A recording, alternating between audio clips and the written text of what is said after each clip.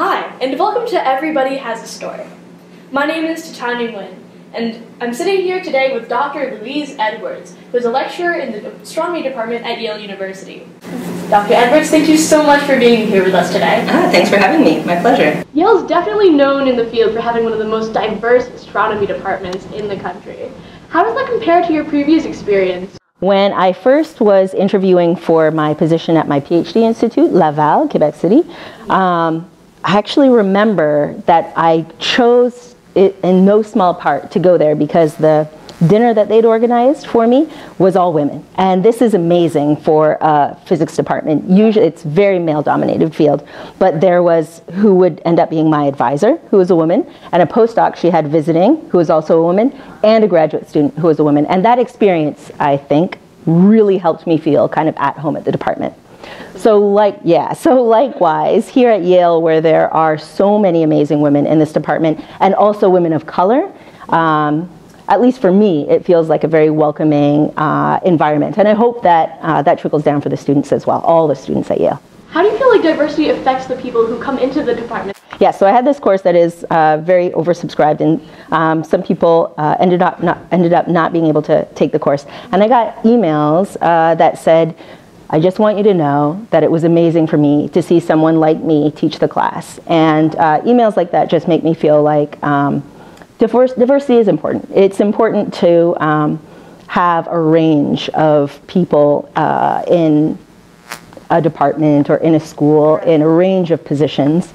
There are studies that show, right, that to be effectively mentored, you don't actually have to look like the person. And I think this is really important because there is a shortage of diversity in some departments. Right. And it's important to know that everybody can help. Right? What's important is that if somebody comes to your door, you advise them. If somebody emails them, you answer. Right. So even though individually it feels nice to see yourself mirrored, and that's important on its own, right, I really want to stress that everybody is a part of this, right? Right. Somebody knocks at your door, answer them. So the class I took with you was Intro to Cosmology, which is one of the main things that you study. And yeah, my main passion really is the study of the largest galaxies in the local universe. They're called brightest cluster galaxies. What an interesting question to ask is, how did today's largest galaxies form and evolve? So how did they form and evolve? We're still learning. Don't know exactly, but it seems that at least a big part of it is that small galaxies will form first, and then, you probably remember this, will merge together over long periods of time and form larger and larger galaxies. Yeah, so this is what it looks like is mostly happening. Yeah, so what differentiates a bright cluster galaxy from these small galaxies? Right. So you have to look and see, how does the light change from sort of the center of the system out to the edges. And if you see a nice smooth transition, nice smooth change, drop in the brightness profile, that gives you an indication that it's one system. If you kind of see lumps and clumps everywhere, then that gives you an indication that maybe it's still forming. Maybe these little lumps and clumps are their own galaxies that are about to move into a bigger system. You're definitely one of the leading people studying these bright cluster galaxies.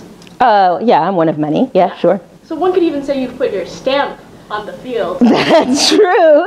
Speaking of stamps, I hear that you actually have this Canadian stamp with your face on it. I was, before I was a PhD student, I was a master's student at St. Mary's University. So I was a graduate student there. And Canada Post was doing a special for all of the universities that were over 100 years old.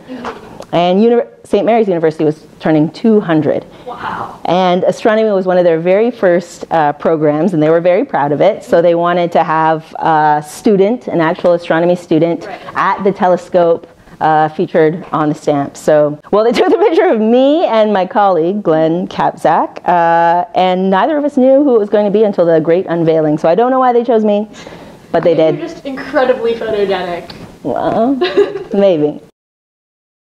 So now we've got an Everybody Has a Story classic, the speed round. What is the biggest thing you can imagine without getting a headache? Yeah, the week.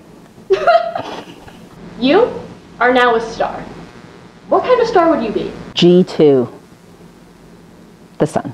The denomination of your stamp is 48 cents. How much do you think a stamp with your face on it is worth? 48 cents. Maybe 49 cents. Thank you so much for sitting down with us, Dr. Edwards. My pleasure. In my opinion, you're worth at least 50 cents. Thanks. For all of us here at YTV, this is Everybody Has a Story. And the intersectionality of music and fashion. So your perception of sound, aesthetic, music, and fashion